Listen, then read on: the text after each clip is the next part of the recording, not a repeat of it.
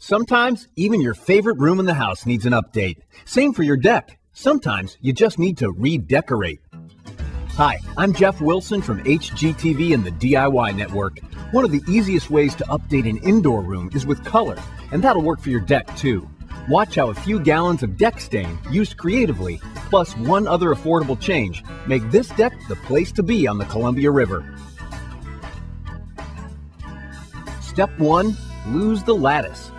First, we replace the old lattice with some clear glass balusters. They'll give us a clear view of the scenery and our beautiful deck. You can find these in clear or tinted glass, and there are also metal balusters and lots of decorative choices.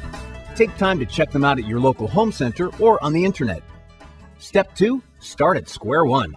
The foundation of this makeover, so to speak, is this very simple but very unique pattern on the deck boards. It's just 3 squares, each in a different color of Thompson's WaterSeal deck and house stain. I used banjo brown semi-transparent stain in the center square, lemonwood solid stain next, then Sierra brown solid stain on the outside edge. But you could use any color combination that suits your taste. With 117 colors to pick from, I know you'll find just the right colors for your project. Always start with a clean deck. That's really important to get the best finished project. Let the deck dry thoroughly, and you're ready to create your pattern. To create our squares, I just used a pencil, tape measure, and straight edge, working from the outside edge toward the center. First, I made my marks, and then I connected them using the straight edge. You could also use a chalk line, which would work especially well if you had darker colored wood where pencil lines would be hard to see. With my lines in place, I started applying stain to the first square.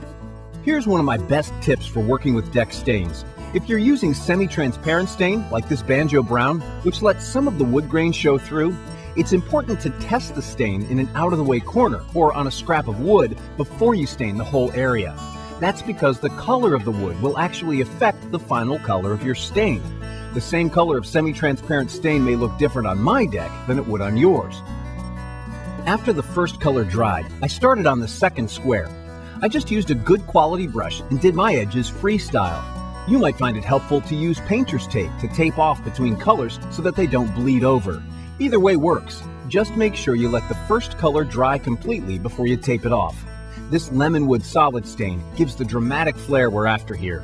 And once it dried, I moved on to the final outer band in Sierra brown solid stain. I had to be careful not to stain myself into a corner, but pretty soon I was squared away. I used Thompson's WaterSeal deck and house solid latex stains for this project. A latex stain will dry more quickly than an oil stain, about 2 hours for a latex stain and about 4 hours for an oil stain, depending on weather conditions. A latex stain also has a lower odor, but both types of Thompson's WaterSeal deck and house stains, oil and latex, deliver beautiful, fade-resistant color and tough waterproofing protection all in one coat. Both coatings resist mildew and UV damage, and when you're done, both offer easy cleanup with soap and water. Now all you have to do is sit back and enjoy your new view. With your creativity and the great performance of Thompson's WaterSeal deck and house stains, folks will enjoy coming around to your square deck for years to come. For more information, go to thompsonswaterseal.com.